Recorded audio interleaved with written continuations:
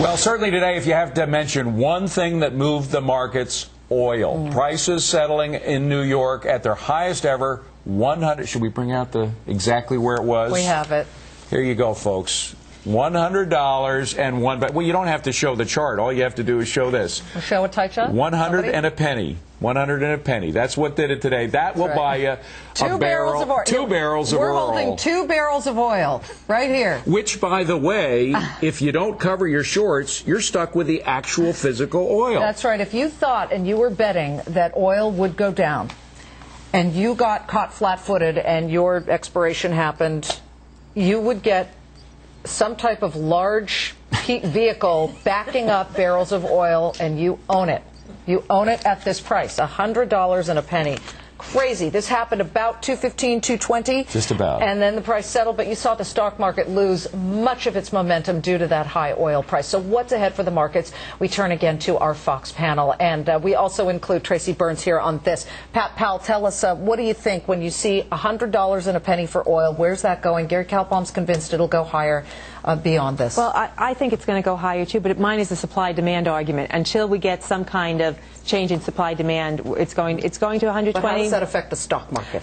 It affects the stock market because to the extent that you're taking money out of the consumer's pockets, you're putting it into oil, into gasoline. You're not able to go out to the retail store and to buy other things.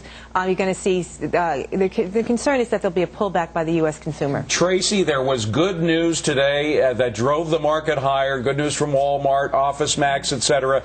Oil was high pretty much all day, but the moment it touched $100, that's when the market moved south.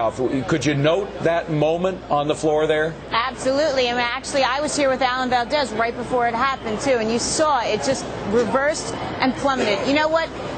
We were using the word conundrum all day. It was kind of a conundrum why oil was up and the market was up at the same time, because that doesn't typically happen.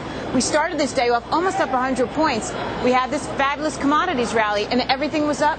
The oil stocks in particular, Hess, Halliburton, ExxonMobil, Chevron. Let's keep in mind that today Chevron is trading in the Dow for the first time. So you have Chevron and Exxon, which was a lot of the reason for the big rally, why we were up at one point.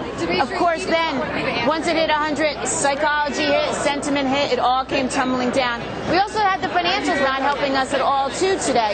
You know, we got news from Wall Street Journal reported that Lehman might potentially be writing off more. You had Credit Suisse, like the Peacock, the Untouchable, coming out and saying $2.85 billion write-off, plus they were lowering first quarter profits by $1 billion, which did not help things at all. As you said, we had good news from OfficeMax and Walmart, but that didn't help the retail stocks much at all. And the tech sector was down, even with OfficeMax's news. Tech sector was down, even with Microsoft announcing that they were going in with a proxy fight, and they were basically going to rally the shareholders to help this deal go through with Yahoo. Still didn't help things after all. So here we are. We're down about 16. The transports are down now. We have a lot of red on the screen, even with volume at about 1.3 billion. Liz and David, back to you guys. Okay, what about you, Gary Kaltbaum? Do you think that oil touching and going through $100 a barrel was what moved that market? It seems pretty evident that it was. Do you think that you'll continue to see them interlaced, the markets and oil? Yeah, today, direct correlation between oil prices and the stock market. And I make note, even when the Dow was up 100 today, most retail stocks were down because of that. And I also have to make note of something else. Financials were down all day today. I'm very bearish on them. I think Tracy said it, and I believe it. There's going to be billions more in surprise write-downs in the weeks to come. And I think that could have a weighing down effect on the market also. So not a pretty sight. When you have interest rates going higher, gold going higher, oil prices going higher, we got some problems for the market at this time. And Victoria, we should mention the NASDAQ was down as well. Microsoft, more word there about what they may or may not do with regard to Yahoo. Right. How do you see the tech sector? Well, yeah, Microsoft is getting a lot more aggressive. The tech sector is very interesting right now because we have Hewlett-Packard announcing earnings in a couple minutes here now. And everyone's watching to see, are they going to be more like IBM and somewhat immune to recession-like slow conditions, or like a Cisco, which projected a tough year ahead. So Hewlett-Packard coming up is a really big piece of news for Silicon Valley and tech. Well, yeah, we should let people know Hewlett-Packard trading up about 22 cents. Well, now it's 17 cents for the moment. But Peter Schiff, your thoughts on the intertwining of the oil market and the stock market today? Well, you know, I think the market was going to sell off today regardless of oil prices. It's a bear market. We rallied on strength overseas. Is a sell-off, Peter. Down 17 is not a sell-off. No, the bigger issue is the bond market.